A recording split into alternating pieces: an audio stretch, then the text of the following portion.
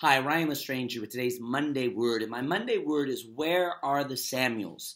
I believe the Lord is raising up a prophetic generation of Samuels. Samuel is a fascinating character in Bible history. We see in 1 Samuel chapter 3, verse 1, it says, "Now the boy Samuel was ministering to the Lord before Eli, and the word of the Lord was rare in those days. Visions were infrequent." So Samuel was born at a time when there was a lack of prophetic revelation. There was an absence. There was a vacancy. There was a void of authentic prophetic anointing and prophetic revelation. And God brought Samuel on the scene. And Samuel raised up the schools of the prophets. And Samuel began to mantle a generation. And Samuel was a shifter. I'm hearing in my spirit that the Lord is raising up a generation of Samuels. The Lord is raising up a prophetic generation of shifters. You are not called to comply with the atmosphere. You're called to shift it. You are not called to adjust to the spiritual thermometer. You're called to shift it. You're not called to just be subdued by culture. You're called to shift it. I believe there's a prophetic deposit of the forerunner being placed upon this Samuel generation that is arising.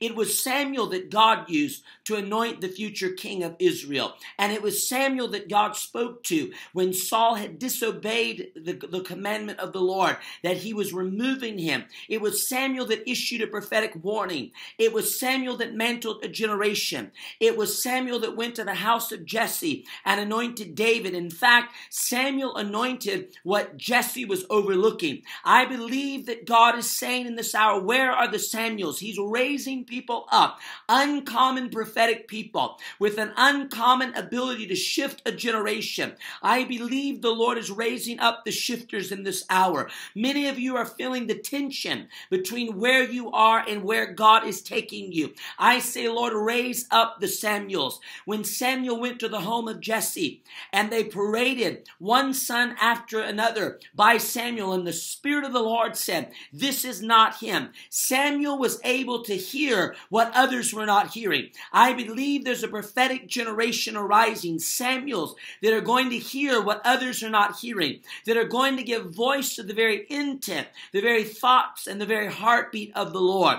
It may look like where you live. It may look like what you're connected to, that the word of the Lord is rare, that visions, that dreams, that prophetic utterance is infrequent. But God may be mentoring you as a Samuel to begin to equip and anoint this generation. Samuel found David and said, this is the one that the Lord has anointed. I'm going to talk more about this in future videos, but I want to give you this thought. Samuel poured oil on what others overlooked. I believe there's a Samuel generation. I feel the Holy Spirit on this. There's a Samuel generation that the Lord is raising up to pour oil on what others have overlooked. Many are hearing the call to go after the millennial generation. Many are hearing the call to go after the forgotten ones. Many are being called to regions and even nations where there's been an absence in the spirit realm, and you're being called to step up and occupy that post. I say, Lord, raise up the Samuels. I say, Lord, raise up the shifters.